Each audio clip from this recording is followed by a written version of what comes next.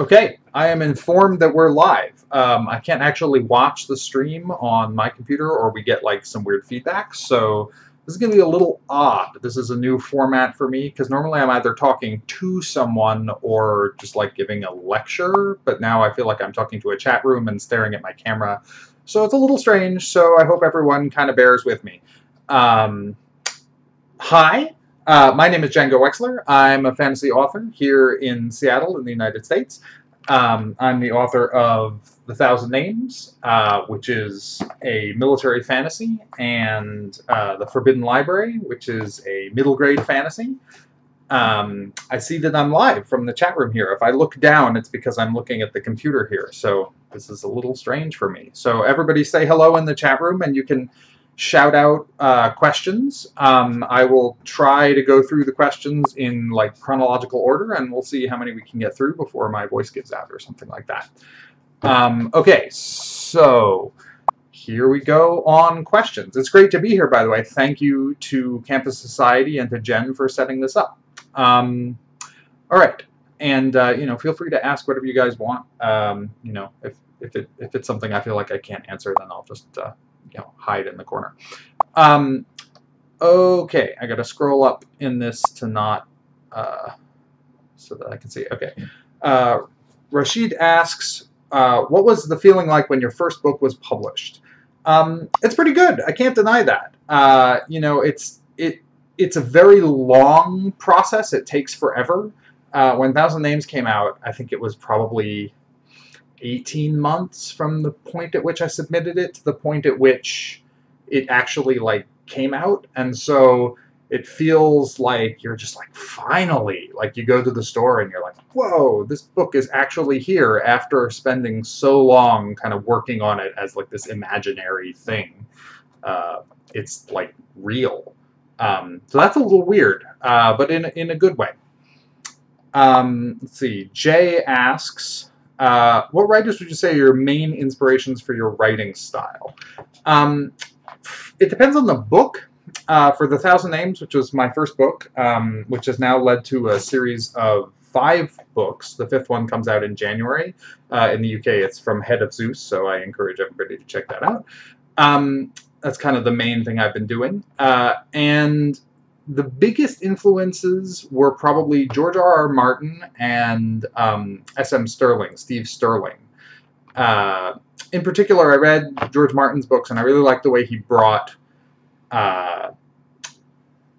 sort of a knights and castles fantasy back to its more historical roots, and that kind of, I really wanted to do that, but with a different period. So I ended up in the Napoleonic Wars after reading a book by David Chandler called The Campaigns of Napoleon, which is fantastic, and I thought this would make a great story. So that was like the closest like direct inspiration, although of course I've read a million billion books. I also have to, Steve Stirling and David Drake wrote a series called The General, which I really like. It's basically a retelling of the campaigns of Belisarius in a sci-fi context, and I really like that idea.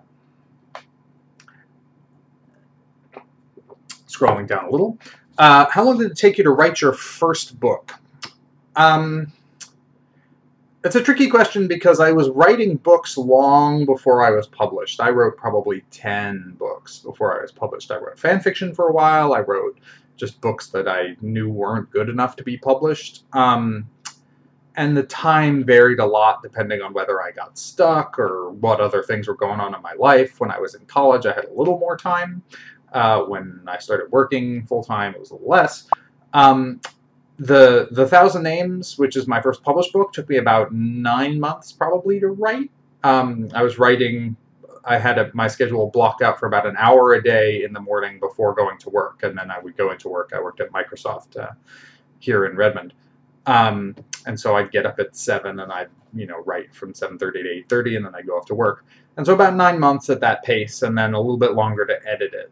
And then, of course, after we sold it, then there were more edits with my editors and so on. I've gotten that down pretty significantly because I'm now writing full-time for the last 5 years. And so, like, the 5th Shadow Campaigns book, which I wrote earlier this year, took about 3 or 4 months of full-time work. But that was pretty fast for me. Once you get to the 5th book, everything's pretty well planned, so it's kind of like kind of know what I'm doing. Let's see. Still scrolling down. Favorite nonfiction I've ever read? That's tough. I really like economics and economic history, so I recommend, I'm going to pronounce this wrong, but Liaquat Ahamad's Lords of Finance, which is about central banking in after World War I and kind of explains the Great Depression and is just so entertainingly written. If you like the military stuff, I recommend Chandler's Campaigns of Napoleon. It's one of these like giant tomes, but Chandler's such a good writer, it doesn't really feel like it. So that's good. Robert Massey also writes some really good history. He wrote a book called Dreadnought, which was about the first arms race between Germany and Britain before World War I, the battleship race, and that it's really good. And his sequel, Castles of Steel, which is about World War I naval action, is also really good. He's a good writer. Basically anything by Robert Massey. Also, Adrian Goldsworthy writes really good ancient history, so he's done a whole bunch of stuff on Rome that I really liked a lot. What is your favorite character you've written? Oh, I don't know if I can choose that one. It's like asking someone to choose their favorite children. Like, I love all characters in some way, shape, or form. Jen asks, how do you stay focused when writing a book? Are there some stories you lose interest in writing? I mean, it's hard. It helps to think of it as a job, which is weird, because normally when you think of something as a job, it makes it kind of suck. But, like, you know, you can't... You get up and some days you just don't feel like doing it, and you do it anyway, is basically what it comes down to. Just like if you were a plumber or a computer programmer or whatever, you know, you get up and you're like, oh, I really don't want to go to work today. And then you do, because that's, you know, what it takes to actually be professional. So it's, you know, it's just a matter of sticking to it. And there's always this worry that, like, oh man, if I just kind of grind it out, is the result going to be any good? Like, is it going to be good as art, as a book? And the answer I found is usually yes. You know, when I'm writing, I have good days and I have bad days. But, like, when I go back and read the book, I can't tell which was which. My subjective impression at the time that I'm reading is very unreliable. Or rather, at the time that I'm writing is very unreliable. So knowing that and keeping that in the back of my mind always helps. Polly says, what would you suggest as tips for someone writing their first book? I personally find I have a plan, but I'm nervous to actually start the first chapter. That's hard. I mean, putting pen to paper or computer keyboard or whatever we call it these days is always hard, and there's no way to get around that.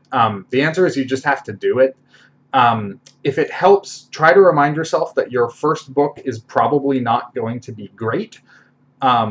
People have this weird idea that, you know, because writing, you know, you can revise it, that you're going to get it perfect the first time, and it never, ever works that way. You know, just think of it as like, you know, if you're a painter and you do a painting, no one's going to expect their very first painting to be like a great masterpiece. So think of it as a learning process. The only way to get there is to just write a lot over and over and over again. Anushka writes, what does writing full-time entail, and is it tough?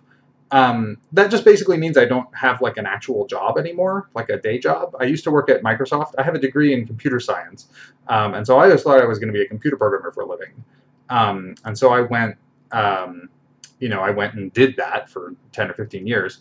And then at some point I was making enough money writing that I could be like, well, I'm going to quit this job and just live on that. And it's great. You know, if you know, getting there is hard, and I feel really lucky to be able to do it. It's really not common, and, you know, it helps that, you know, it depends where you are in your life. I don't have kids, so things are a little cheaper for me, but, like, you know, I'm lucky to be in this position, so I try to take advantage of it. So for me, it usually means I spend, I don't know, 2 to 4 hours a day doing writing, and then probably a bit more doing sort of writing adjacent stuff like publicity like this, or like emails, or setting things up for future stuff.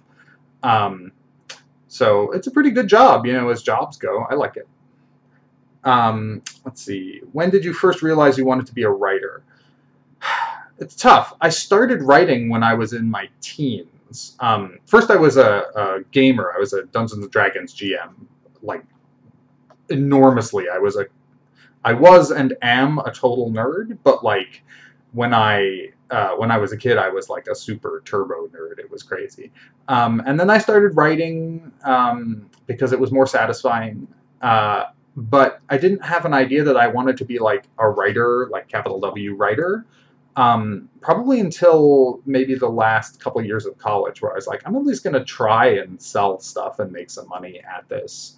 Um, so about that. So by the time I realized I wanted to be a writer, I'd been writing for years and years. Am I a Seahawks fan? I guess nominally. Excuse me. I don't really follow football though. I mean, if I was going to root for a team, it would be my hometown team. But like, I'm not an American football guy. I'm not really a sports guy in general. And my family, that was always my brother. He's the sports guy. But we do, I understand, have a soccer / your guys' football team here in Seattle, and we're that's quite good and very popular. You see their posters everywhere, and we're like one of the few American cities that actually does. I'd like to know my Jen asks, would like to know my thoughts on automation and AI. I used to work on AI. That's a very long and complicated topic. My like 30-second advice is take anything with a grain of salt, because AI is really, really hard. And so it's easy to do things in a limited domain. Like I'm really impressed with what they're doing with Go, because I play Go and it's hard, and it's traditionally been hard for AI, and now they're doing really well at it. But general purpose AI is really hard, and we're not going to get there for like a long time. Let's see. How many hours of writing went into your latest book? I'd go with, I don't know, maybe, I'm calculating, 300 or 400 probably. My last book, or the book that's coming out in January, The Infernal Battalion, is about 200,000 words, and I usually write about 1,000 words in an hour.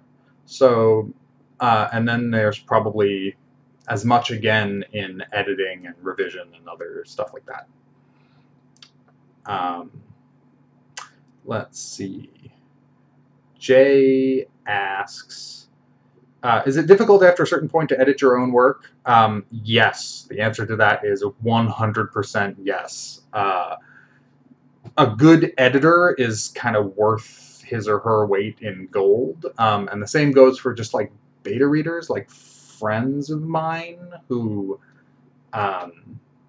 just read my work and give me feedback. Copy editors, the publisher has copy editors, and they set things up.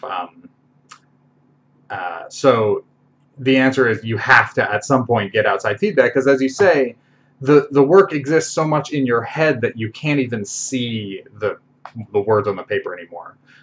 There's all kinds of tricks. Like I tend to print things out and then kind of read them aloud, because it helps me actually read what's on the page instead of the like perfect version that's in my head. But it's really hard. So there's no substitute for like a good editor to give you feedback. Jen asks, how much do you write that doesn't go into a book? Do you write stories about characters to try to flesh them out a little bit? I would say a lot of that stuff I don't actually write down.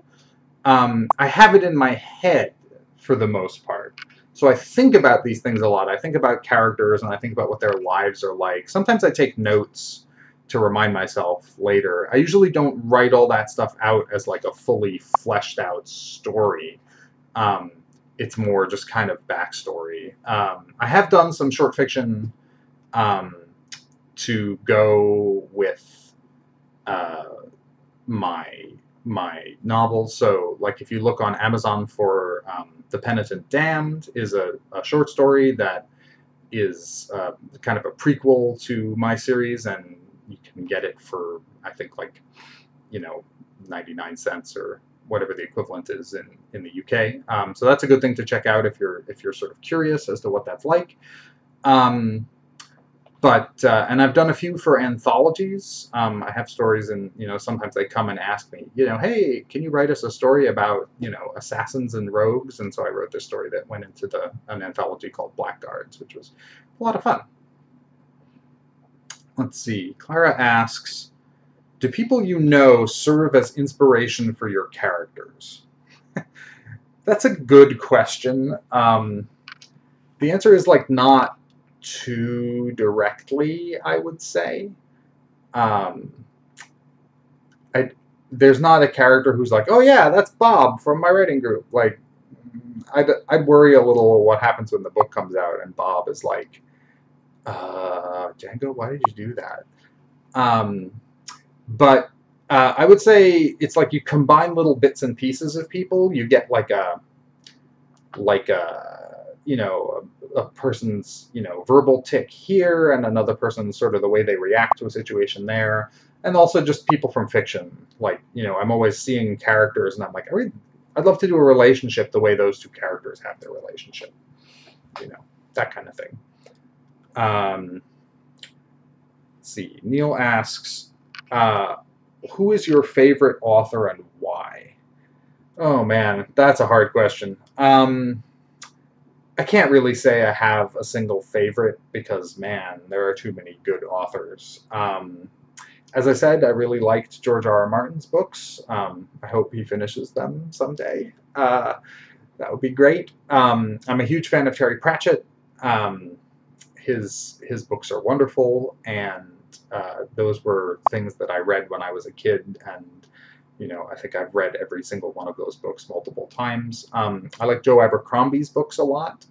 If you're in the sort of grimdark mode, his First Law series is wonderful. His YA series is wonderful also, and isn't quite as dark, I guess, although maybe it's still pretty dark. I'm probably leaving out dozens of people. On the sci-fi side, I really like Peter Hamilton's books. His Commonwealth series, and the Void trilogy are both really good. His book, The Great North Road, is really good. It's all over the place. Tom asks, how do you overcome writer's block? It's kind of a cop-out, but I say that I don't really believe in writer's block. To me, it's kind of associated. Just constantly talking leaves me a little dry. So writer's block, I feel like, is associated with this idea of writing where you're like, I have to wait for the muse to strike me, and it's all high art. And it's like, that's not.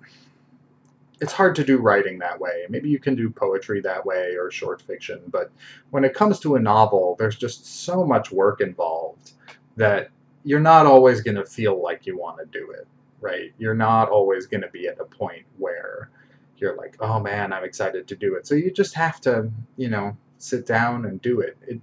It feels like, do other professions get blocked? Do, electricians get electrician block? I'm not sure it works that way.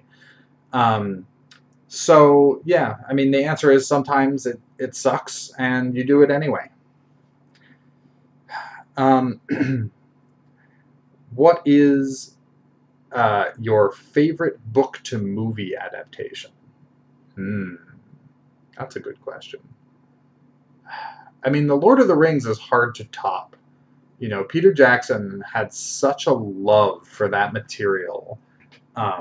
It was clearly a passion project for him, and it's so rare that a project like that gets, the millions and millions of dollars that it takes to actually become real. That might have to be it. There are others on TV. There are a few good ones. I'm watching the American Gods adaptation right now, and it's pretty good. I'm really excited about that, and I'm glad they're doing more seasons. I know with movies it would be easier to list the bad adaptations, frankly, than the good ones. It's hard to translate a book to a movie. I do love the Game of Thrones TV show. Not to harp on the George R.R. Martin theme, but it's pretty great. It has its ups and downs like any TV show, but I love it. I don't know. Jen asked what the bad ones are, but I'm not sure I can talk. You know, I try to maintain in public an attitude of like not, you know, saying bad things about people because you never know who you're going to work with, and yeah, it's hard. There are only a few things that I'm willing to say bad things about in public, like maybe the first three Star Wars movies that I didn't like, the prequels, or the second two Matrix movies. I'm willing to come out and say that those were terrible. Um, Polly says, I need a shirt that says the book was better on it. Yeah, I think that probably exists. The internet being what it is, I feel like almost any T-shirt that you can possibly imagine exists somewhere. Just like type it into Google, it'll be fine. All right, let's see. There were a couple more questions in the comments for this post here, so let me go look at that. What am I reading at the moment? Oh, well, Tom asks if Django Wexler is my real name. The answer is yes. I'm named after a jazz guitarist named Django Reinhardt from the 30s and 40s. And my mom read about him and really liked the name, and so I have it. So, you know, I get people telling me a lot like, oh, you know, you have the best pen name. And I'm like, it's not a pen name, but so you can thank my parents, I guess. I didn't really pick it. What am I reading at the moment? I just finished a book called The Grey Bastards by Jonathan French, which is really good. It was self-published, and I think it's coming out officially, or not officially, but from a Big Five publisher sometime next year. And it's about half-orcs on giant hogs defending a human kingdom against orcs. It's really good. I just started a book called The Tethered Mage, which I'm enjoying quite a bit. That's new. I have like a huge stack of books. You can't really hear. I'm going to turn the camera, so if we look this way, we can probably see my miniatures painting area, and then behind that is the giant stack of books to read. So, you know, I pick one off the top. I've got the new Philip Pullman book, which I'm excited to be seeing. Do I like the film Django Unchained? Yeah, it was pretty good. Definitely people know how to pronounce my name now, which is good. Sometimes I get people asking me if I'm named after the movie, and I'm like, how old do you think I am? Like 10?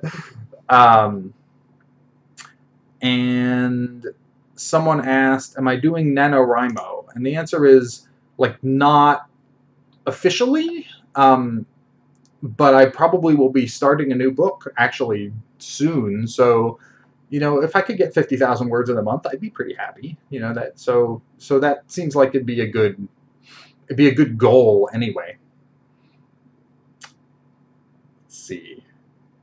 All right, I think I've reached the bottom of the chat. Man, that was fast. Or have we stopped updating? Someone say something so I can make sure this is still working. This is such a weird format. I feel like people should be talking back to me, but they're kind of not. Thank you, Jen. Are there any films coming out soon that you're excited for? Well, Star Wars, obviously. I'm super into Star Wars. And so I'm really hoping that the new Star Wars movie is good. I really liked Force Awakens. That comes out in December, the new Star Wars movie. I'm probably going to go see the new Thor movie this weekend, which I think is like already out in the UK, because my UK friends have been telling me that they've seen it already and liked it. So I'm excited to go see that. You know, I'm kind of not excited for the Justice League movie because I think it's going to be bad. I'll probably see it anyway. I mean, Wonder Woman was really good, but Batman vs Superman was really bad. So maybe I'm not super excited for that. Rashida asks if I've ever been to London. The answer is yes. I went when I was a kid, just very briefly, but more recently, a couple of years ago, you guys had the World Science Fiction Convention, Worldcon in London, and I came out for that, which was great. My editor at Del Rey kind of met up with me and helped guide me around the city and helped me not get killed at traffic crossings, which is always a difficulty for Americans. and then I sort of had a mix between sort of London touristy stuff and the con, which was out at the Excel Center. That was a ton of fun. That's probably Worldcon is in different cities all over the place. That one, but the two that I've been to that have been outside the U.S., which are that one and this year's, which was in Finland, have probably been my favorites to attend. So I like those a lot. But yeah, London was a ton of fun, and I would love to come back. Tom says, "How did you first get published?" I had a book with a small press, which I just, I had a book. I mean, now it's probably a website. I mean, I know it's a website actually, called Writer's Market. But back in the day, in 2003, it was just a book, like a big thick book and it's like a list of agents and publishers. And so I went through and I made a list of all the people who I thought would like my book, and then I sent them queries, which is like a letter plus some sample pages. They have like a requirements that say, here, this is what to send us. And one of them said, "Oh, we want to publish your book," and that was great. It didn't pay very well because it was a small press, but we got my book on bookstore shelves, which was kind of exciting. And then when that was around 2004, 2005.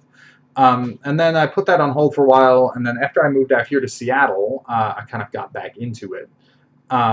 And so then I needed a literary agent, because you basically need a literary agent to sell to the big 5 publishers, which in the U.S.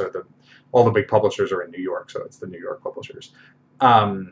And so I did basically the same thing, although now, of course, it's on the internet. So I went to a website called agentquery.com, and they have just a list of all the agents, and I made a list of about 50 that I thought might like my work, and I sent them all queries. And I think of the 50, maybe 2 of them liked me, but it only takes 1. So I got my agent, whose name is Seth Fishman, and he's amazing, and he sold the book almost immediately. And that's how I kind of got started.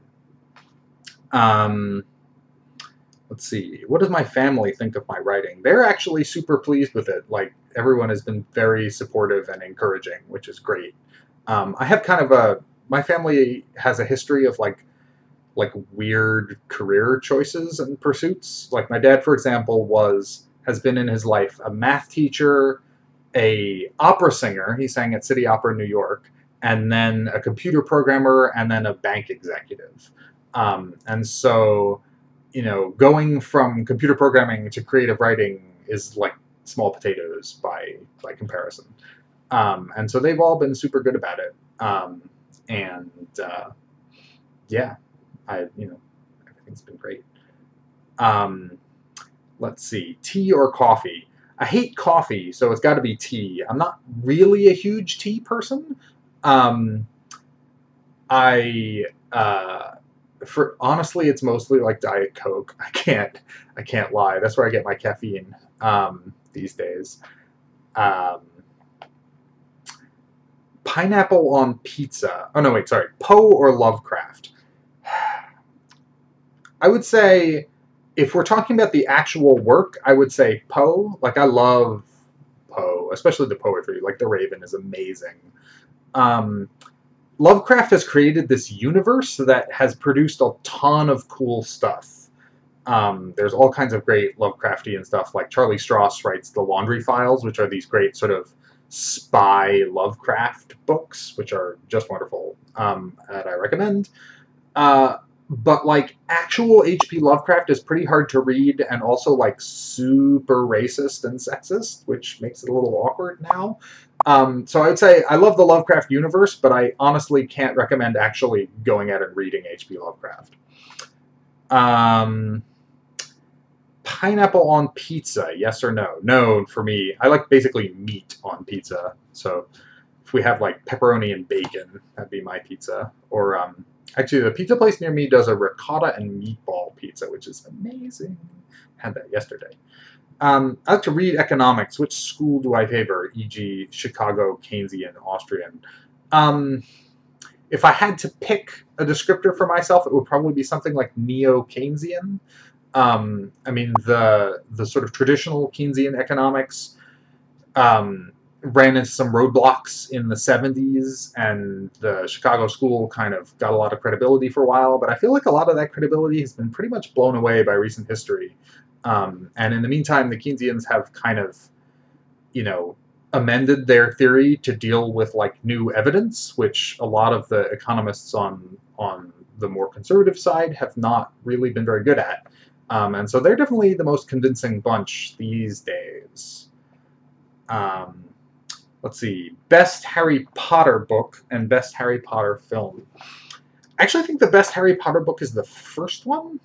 I reread all the Harry Potter books when the seventh book came out because I was like, I gotta reread. It's been a while, and I really feel like the first one has the best writing. You know, it's hard because later on, of course, we care about the characters more. But like, you know, I always felt a little bad for J.K. Rowling because she, you know, I mean, obviously, who can feel bad for J.K. Rowling? But like, she worked amazingly hard on that first Harry Potter book and put in, you know, it's clear in the prose. And then I feel like later in the series it just starts to feel a little rushed, and it's hard. You know, I think of her, you know, imagine her typing away and then standing behind her as an editor with a huge bag of money saying, "You done yet? Are you done yet? How about now?" You know, it's something I wonder about. You know, when you get really successful, there's always this, you know, all the pressure gets hard. So I really like the first one. Movie-wise, they definitely get better as it goes on. Probably the fourth movie is the best, I think. But, you know, it goes a little better.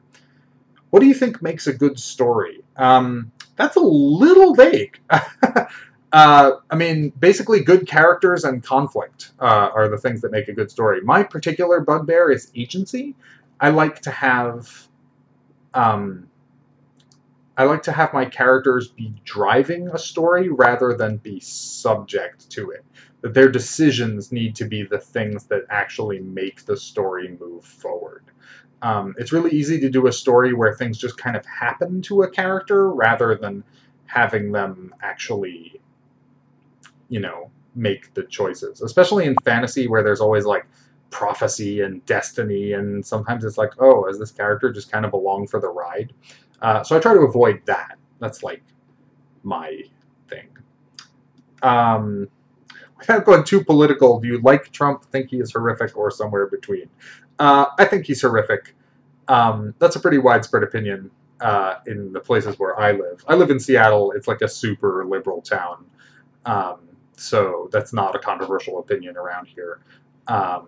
But no, and, you know, I don't think of myself as like particularly left wing, but like I feel like things have gone a little crazy here.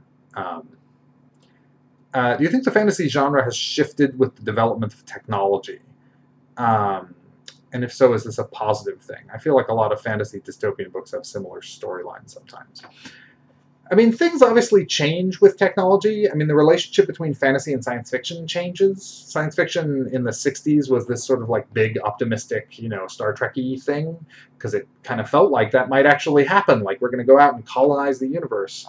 And now it feels like, oh, no, that's not realistic. And so science fiction is kind of like, it's more like neuromancer and cyberpunk and biotechnology and all this kind of like weird, disturbing stuff.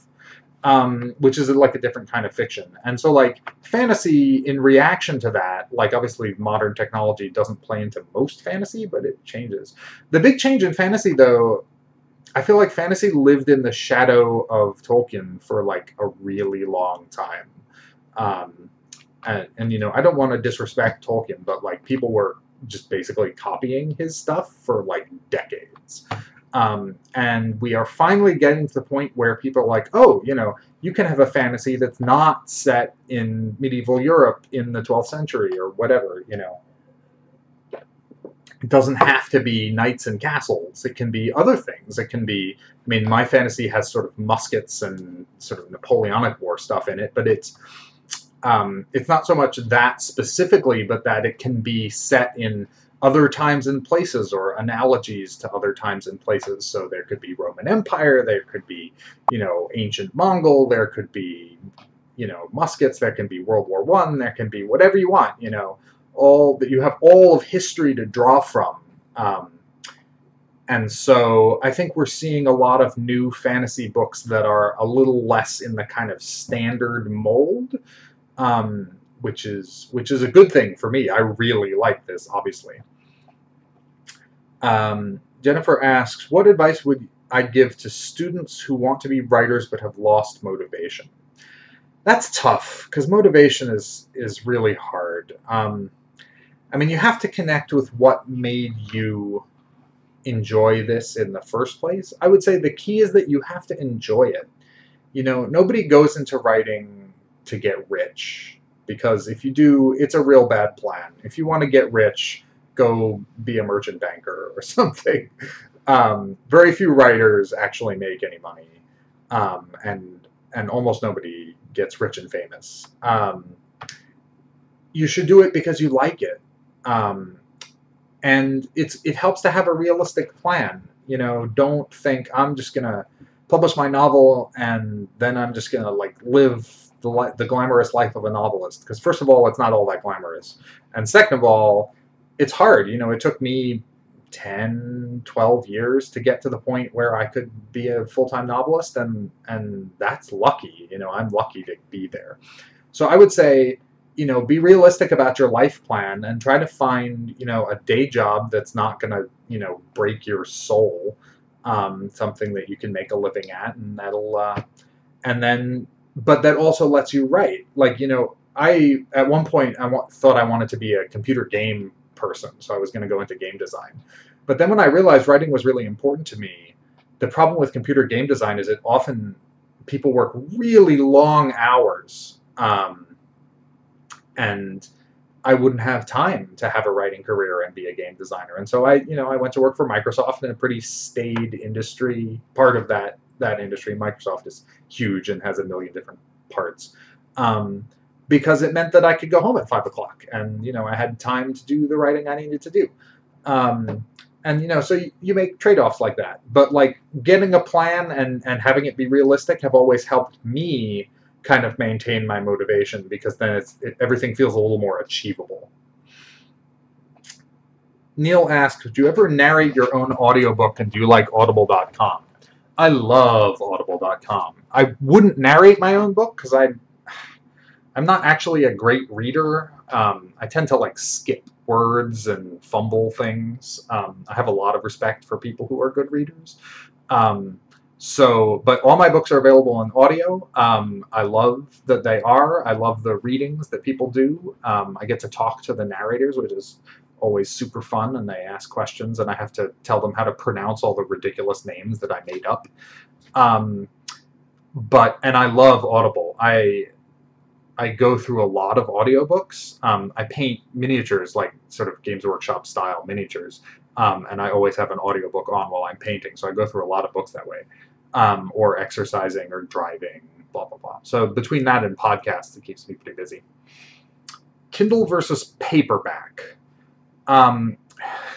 It's hard because like I'm a pretty techie guy, but like I still do paperbacks. I still like just carrying around a regular book. Partly, I don't know, it's something about the screen, it doesn't quite work for me. Excuse me. If I traveled more, I would be more of a Kindle guy, because man, is it a pain to have to haul around 5 or 6 books if you're going to be somewhere for a long time. But when it's just me here in the house, it's mostly hard copy books. Have I ever read any bizarro fiction? Probably. I read the book of Fight Club and some other Chuck, I don't know how to pronounce his last name, Palahuniak books. I've read China Miéville's books, can be often thought of as bizarro, I guess. So yeah, I like some of that stuff. It can be a little weird. Like sometimes you get beyond having a point and get into just kind of like, look how weird I am, and that's not as interesting. But like China Miéville, for example, it always feels like he has a point that he's trying to make. So I really like his books. How regularly do you read? just for pleasure, not your own. I never read my own books like after they're published, because like I'd always find something I want to change and then I couldn't change it. I read all the time is the answer, every day. I go through a book maybe every 3 or 4 days, probably. I read fast, I always have. And they're always sending me books, so I have a big stack of books to get through. And then I have audiobooks and all that stuff. So the answer is constantly. About, I don't know, probably 75% fiction, science fiction or fantasy, and then 25% nonfiction, usually history or economics or something like that. Favorite book quote and why? I don't know how many quotes I could do off the top of my head. It would probably have to be something from Terry Pratchett, probably something from Death in Terry Pratchett. He has so many good bits. There's a whole conversation, I don't know if I can quote it verbatim, but in Sorcery, where Death is talking to the sorcerer, and he just has all these wonderful, snappy comebacks. The sorcerer asks, "What would humans be without love?" And Death says, "Rare," which is, I just love, his writing is so clever. All right, looks like we're wrapping up, so maybe last round of questions, which is good because my voice is going and I need to go get some lunch. You guys probably, I don't know, is it dinner time over there, supper time, whatever you call it?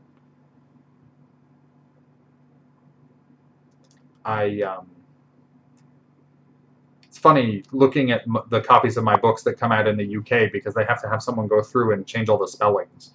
So, the Price of Valor turns into the Price of Valor with a U.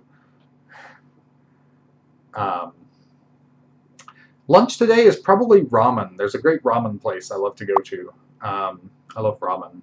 I have like a Japanese culture interest, so I watch a lot of anime and I study Japanese in school, and I love Japanese food and other things. So today feels like a ramen day.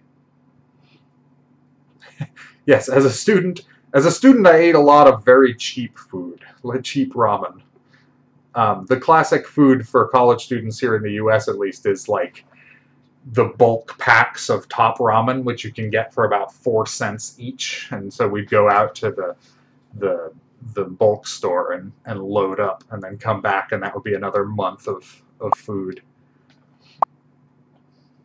I haven't eaten mac and cheese. Jen asked if I still read the instructions on the mac and cheese box. I haven't eaten mac and cheese in years. At least not like the box kind. I may have eaten it at restaurants.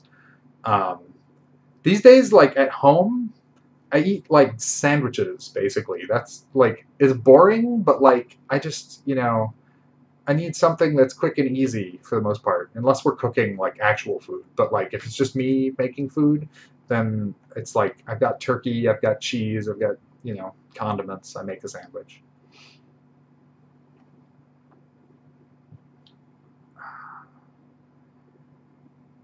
All right, well, I feel like we've run out of questions and we're about at the right end of time. Jen, shall we call that a day? What's the worst book I've ever read? I don't think I can answer that question. Someone might be mad at me. No, first of all, there's a lot of really bad books, but no, I try, authors, there's like a sort of certain Freemasonry among authors. You run into people at cons and stuff, and so you just don't talk bad stuff about other people. Everyone tries to stay nice. We're all in it together. Okay, last question. Can writing feel lonely if you're working from home so much? The answer is yes. My girlfriend lives with me now, which is great, but she didn't when I started.